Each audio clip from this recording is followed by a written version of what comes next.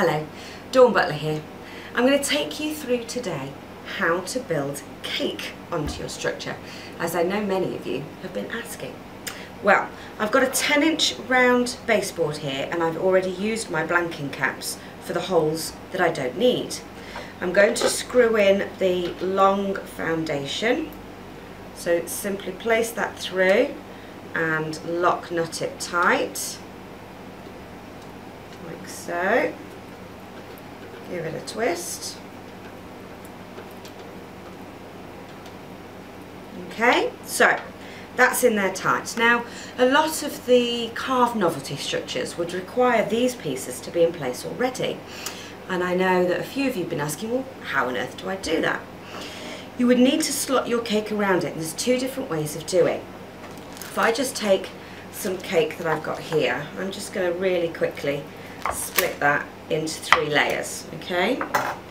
I could push this cake now on top.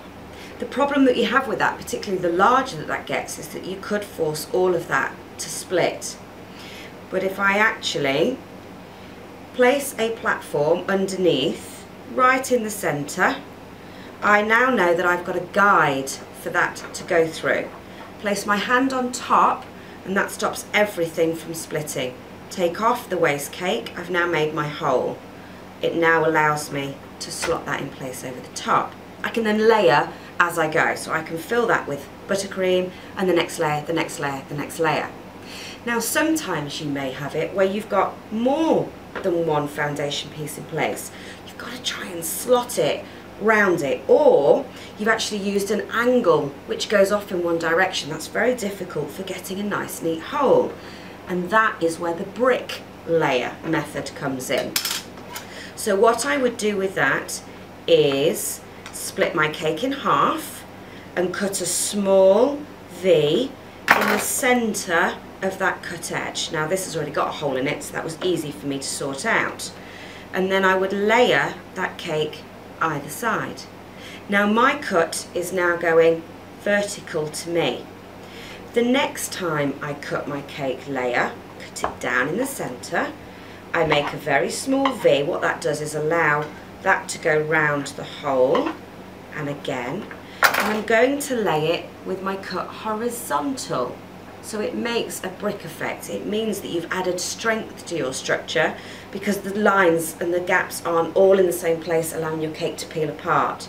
I would fill that with my buttercream and lay one layer and then the second layer and then build accordingly. So that's the brick layer effect. Now sometimes when you're doing a wedding cake, for instance, you may say to yourself, well, actually I'd like to decorate that off the cake.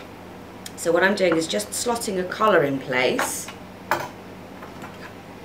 Let's say for instance that we're using our 4-inch round plate. I need my middle hole, so I'm blanking off the ones that I don't need.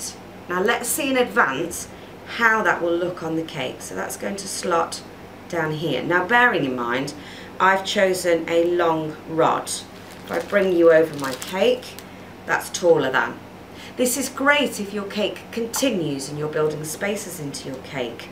But don't forget to measure the rods that you're using before you place that inside.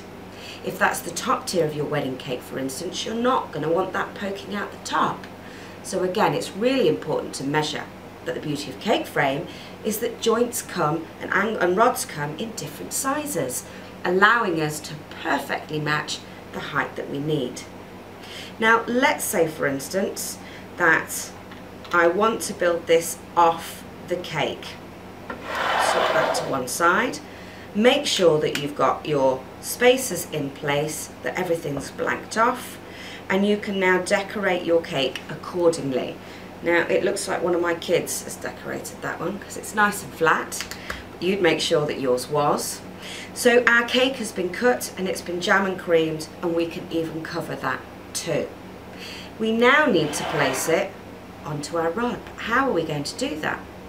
Well, if I take this cake to the very edge of my table, making sure that I'm holding that, I'm going to find with my finger the centre hole that we're missing, and I'll show you what I'm doing. I wouldn't ordinarily ask you to tilt your cake up, but so that you can see.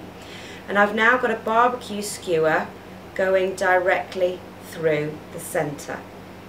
I now know where the centre hole is in order to connect those two together. And if I now place my rod directly over that skewer, and I can push down through into the hole, take away the skewer, take away the excess of cake, that is now ready to slot straight on top. I take that off for you. And that now securely fits on there. And that's how you decorate a cake off your structure. And the brick layer or the centre hole layer was how you decorated a cake and built your cake up when it was on the structure. There's loads more tutorials for you to have a look at, but this one is the basics of how to build a cake onto CakeFrame.